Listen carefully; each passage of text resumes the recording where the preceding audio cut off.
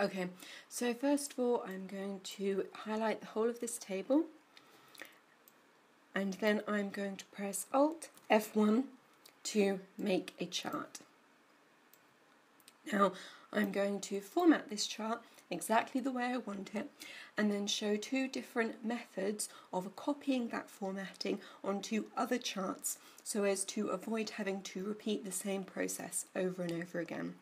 So for example, I am going to change all of the text to black. I'm going to make it bold, and I will make the chart title bigger. Then I will delete the grid lines. Then if I double click on the axes, I can add in tick marks, and I will also make the line black. And then I will do that to the other axes.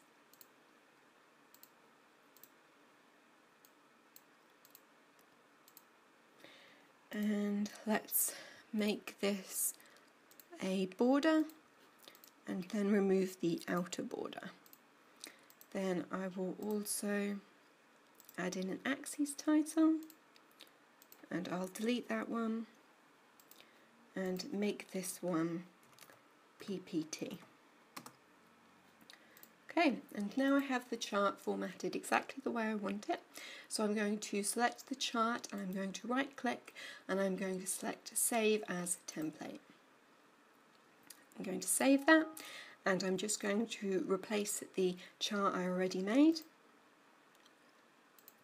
Alright, now I'm going to select this table, and I'm going to go to Insert, I'm going to click here, All Charts, Templates, and here is the template I just made.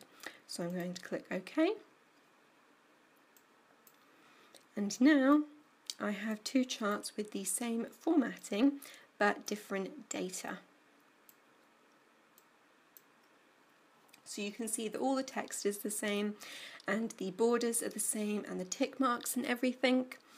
You can see that it's registered the fact that I have an axes title, but it hasn't transferred the data across. And also for the axes values, if I had selected minimum and maximum bounds, then those values would have been transferred across. But because I have left them as automatic, the axes values have changed to accommodate the new data that I have, so you can see that the values are different. And if I go on here, these templates will be available in whatever worksheet you're in, so long as you're using the same computer. And also you can obviously have more than one different kind of chart template saved in here. Now I'm also going to show a method of directly copying and pasting the formatting from one chart to another. So if I make a new chart,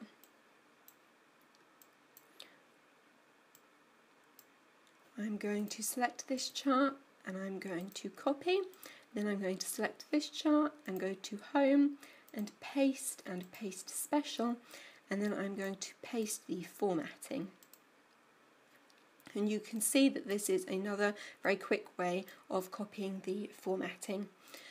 In this method it's slightly different. It has registered the fact that I have different text in here, so it is now PPT.